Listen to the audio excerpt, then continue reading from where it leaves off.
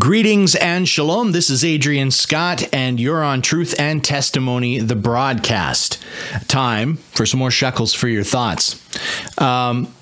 This is another interesting one that's just kind of near and dear to me. It ties into something that I once heard a speaker say, and it is the state of the world today. And I don't think there's a better way to phrase that. I don't have a fancy title for this or anything, so I'm just going to get into it and talk about it. The example that I'll kind of lay out is this idea of, and it is true, you know, you can look around and you see all these mountains and forests and rivers and even deserts and snow-capped hilltops and whatever, you know, these rolling fields and this and that and everything else. And we said, isn't that so beautiful? Look at God's creation. And I absolutely do agree with that. However, I have to make an observation. As I heard somebody once say, he said, what we're looking at today is a junkyard compared to what was before. This is the ruined remains, almost as it were, of the effects of the global flood, this destruction that rained upon the planet to wipe out life, right? Because we get this sense in Scripture that prior to the flood, there weren't necessarily mountains. There might have been some hills. There weren't oceans. It was mostly dry land. That the oceans really are kind of the remains of the flood waters themselves. So when you're sailing across the Pacific or the Atlantic, you're sailing across the remains of the global flood that wiped out just about everything, other than Noah and his family and whatever animals were on the ark, you know. When you see those mountains, that's the devastation of the tectonic plates getting shifted around as the fountains of the deep burst forth, right? And it pushed the land up and it created those mountain ranges. I always found it kind of fascinating.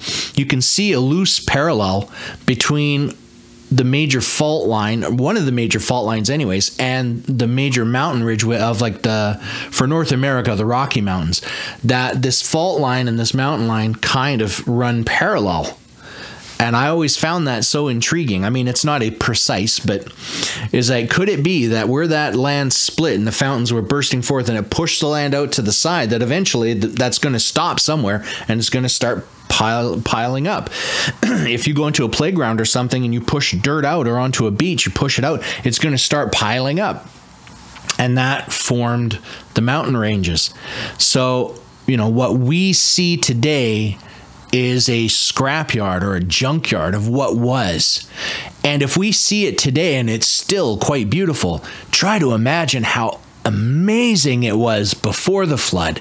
And we know that it's going to be returned to that at some point. And I'll tell you, being someone, I'm not a big, you know, embrace the green movement and tree hugger and this and that. I do absolutely believe we should be good stewards of God's creation. Absolutely 100%, you know, but are trees more important than man? No. You know, are bears more important than humans? No, not in my reckoning, but they are important. And we're supposed to be good stewards over all of that. So don't try to put words in my mouth, because I know there's some people, they really get their feathers ruffled when you start stepping on toes like that. I think in some cases the priorities are a bit in the wrong place. The heart's good, but the priorities are a little askew. Anyways, that's my tangent for this video. But I can still look out and appreciate the beauty of this stuff.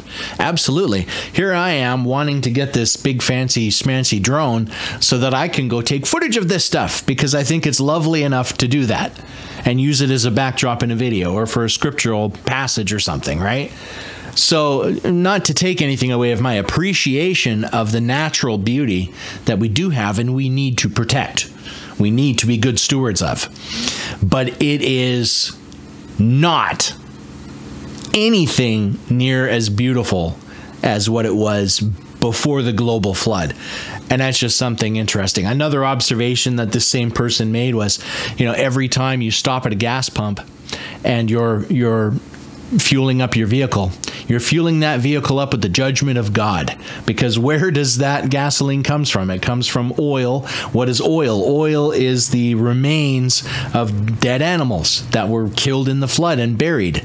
And they find these sediments where it's turned into this material, and they refine it and process it and becomes gasoline. So you're fueling your vehicle up with the judgment of God.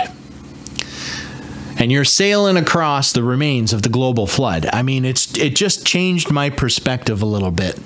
And like I said, I really do appreciate how it is going to go back to what it was before. In fact, for all I understand about Scripture, when heaven and earth are remade and everything, which is going to happen at some point, that it may even be better.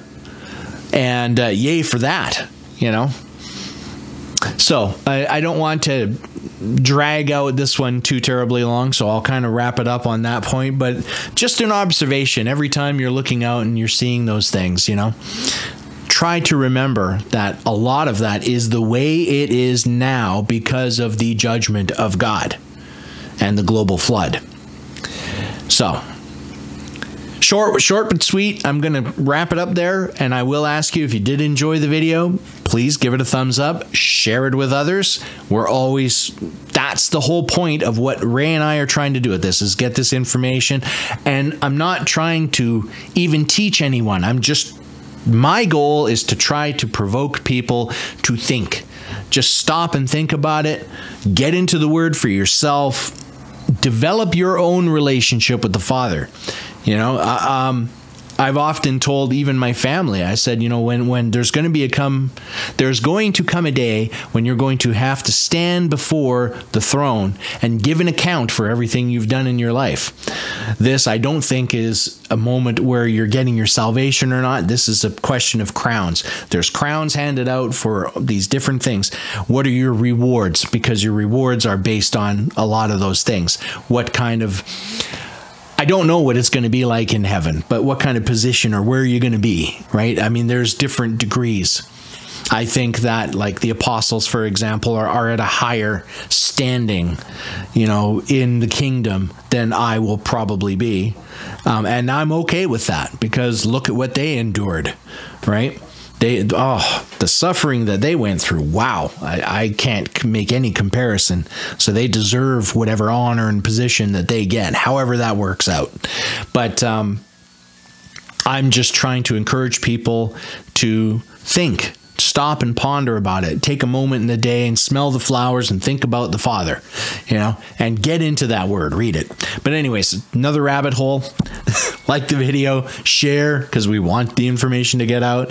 And if you have not subscribed, please subscribe and hit the notification bell so that you get notified every time we do release a video.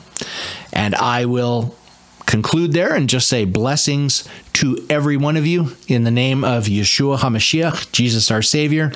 And I do say shalom and bye for now.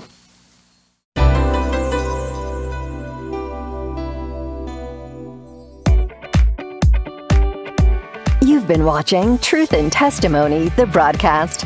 If you have a comment, please leave it on the bottom of this video or email us at truthandtestimonyemail@gmail.com. Again, thank you for joining us, and we'll see you next time. Truth and Testimony, the broadcast, is not affiliated with Truth and Testimony magazine.